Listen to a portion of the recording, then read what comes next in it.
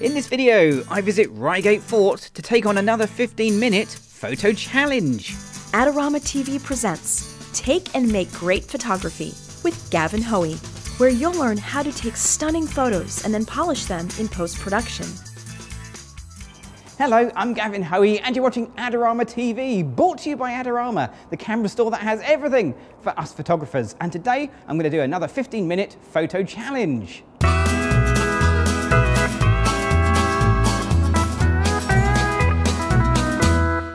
Now I've come to Reigate Fort, which sounds really good, except it's actually buried below the ground, so there's not much to photograph above the ground, but we're going to find some good shots. 15 minutes isn't long, and we should find some great pictures. And I'm going to start here. We've got some beautiful ironwork that's all cobwebby and looking a little bit old, just my sort of thing. Now it is really quite dark and gloomy down here, so let's see what we get for a shutter speed when I come in and take my shot. Yeah, okay, I'm getting a 30th of a second, and that's not so good when I'm really zoomed in. I'm using my 24 to 105 lens, and I'm on ISO 800. Now that's quite high, but this is a 5D Mark II full-frame camera, and if you've got to shoot in low lighting, high ISO, it's a good tool for the job. Now I can just slightly underexpose my image, because I'm shooting in RAW. I know I can pull it back, and underexposing just helps to bump up the shutter speed. So if I underexpose by a stop, that doubles my shutter speed, and that looks pretty good. So I've got this idea in my head. If I grab a leaf, that's, well, random leaf, anyone will do. I'm just going to rest it up against the metalwork here and just get a little shallow depth of field shot. So we'll pop that there, and we'll open up the aperture. It's breezy today, this could take a while. We'll pop that there. We'll open up the aperture. I'm still on ISO 800. In the background of my shot, there's a bit of white wall, and that's really distracting. You've got to watch out for highlights like that. So I'm going to move my leaf. I'm going to move it one bar along, and I'm going to take the same shot, but this time I'm going to try and make sure I avoid getting that white background in the scene. Okay, so well, what else can we photograph? Plenty of things to shoot, but do you know what? I've just seen the stairs here, and they're sort of facing towards the light. Now, normally as photographers, we say never shoot into the light. Actually, some of the best pictures I've ever taken are done with exactly that in mind, shooting straight into the light. So I'm going to try and get a picture of these steps. I've got to get right down low because I want to get a strong shape of the steps and also a symmetrical shape as well. So let's have a shot here.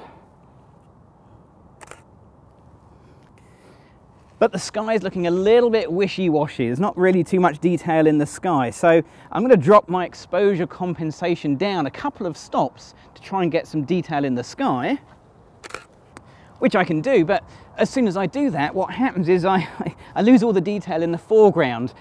I need detail in the sky, detail in the shadows. How do you do that? Well, HDR, high dynamic range, exposure blending, call it whatever you like. I'm going to have to take a couple of exposures. So I'm going to jump into my camera menu. I'm going to find the AEB exposure bracketing, and we'll dial it in so I take 3 pictures 2 stops apart. Here we go. And a quick review on the back of the camera. Yeah, I can see I've got a picture with detail in the sky. I've got a picture with detail in the steps and the grass. All I need to do is bring them together in Photoshop, and we're good to go. Don't forget to check out Adorama's latest contest and your chance to win amazing prizes. Okay, it's not really old. In fact, it's probably the most modern thing here on this location, but I just love the color. And let's get a picture of that as well. Why not?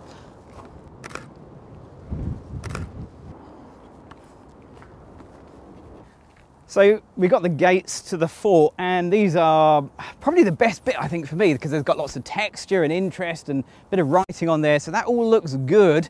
Let's get a picture of these. Now, whenever I come up to something interesting and I'm not quite sure what I'm going to do, my first thing is think about the wide shot, and they don't get much wider than a panorama. Now, on the 15-minute photo challenge, I only allow myself to use one lens, the 24 to 105, but I can take a really wide shot by overlapping pictures to make a multi-image panorama. So all I need to do is put my camera in aperture priority mode, choose my aperture, f8, and take a meter reading. and my camera is telling me a shutter speed of 400th of a second. So let's go to manual, dial in 400th of a second, f8, ISO 400, and we'll take a series of overlapping shots. Now they all need to be taken in upright portrait format. That's really important.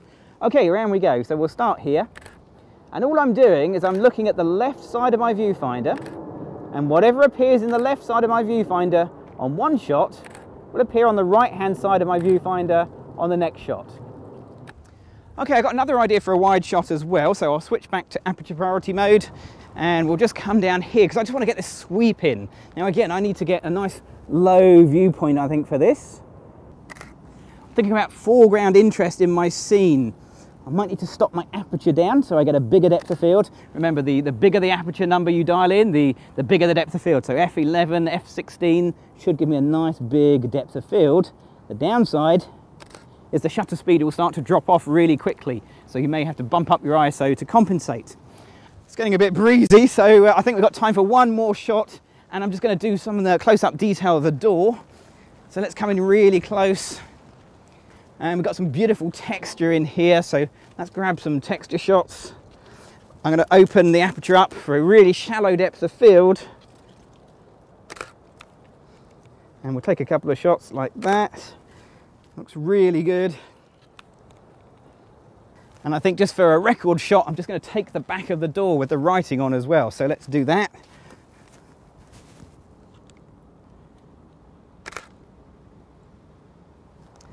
So there you go, 15 minutes comes and goes really, really quickly. Now, if you need some inspiration on how to get more out of your photography, don't forget to check out the Adorama Learning Center, where you can find out loads of great hints and tips.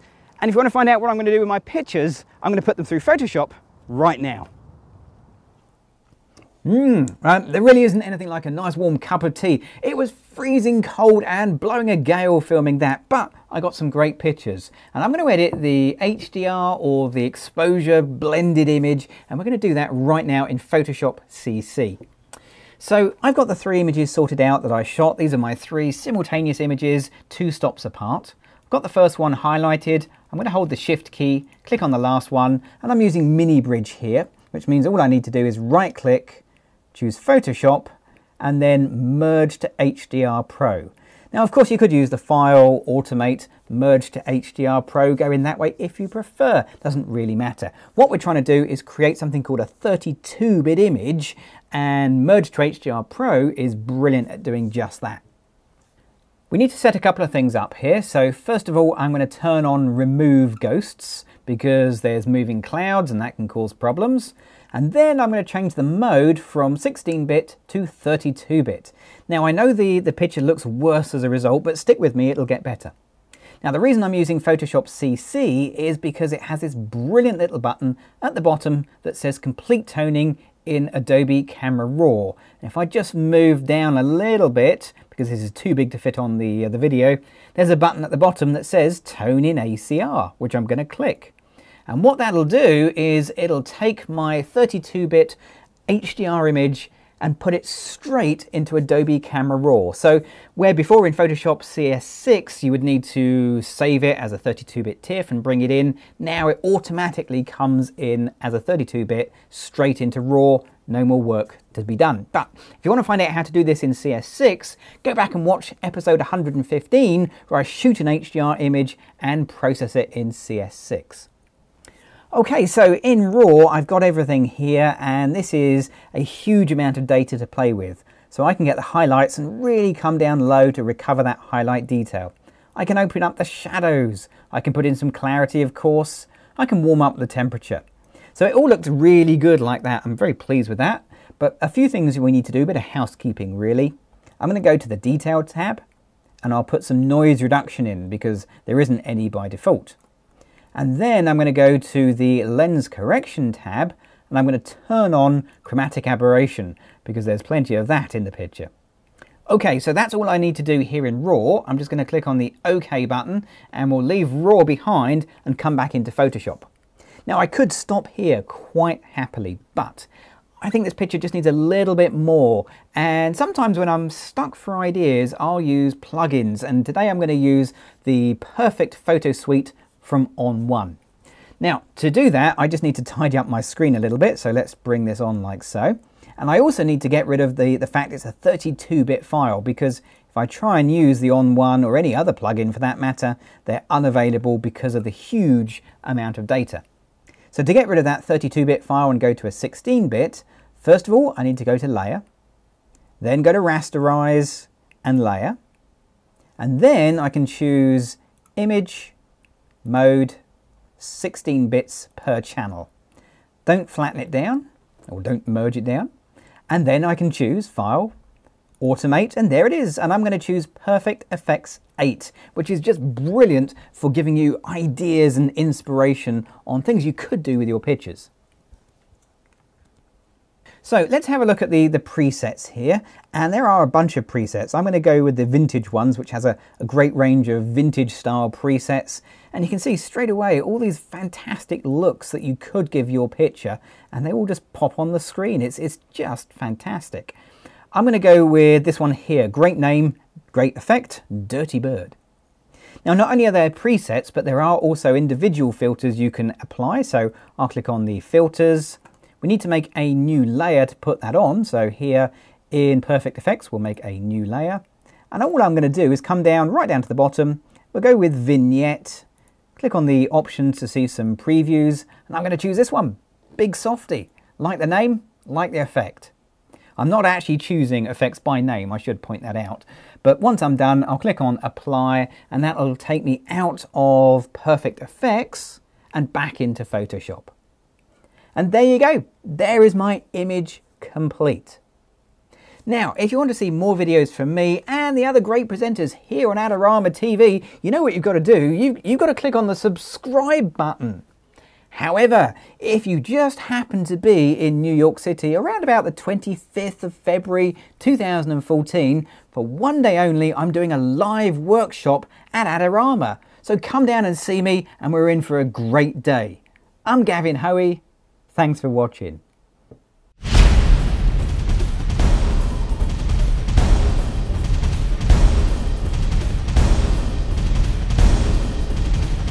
Great looking prints at low cost? Be sure to visit our easy-to-use online printing service. Adorama Pix has professionals who treat your images with the utmost care that you can count on. For a quick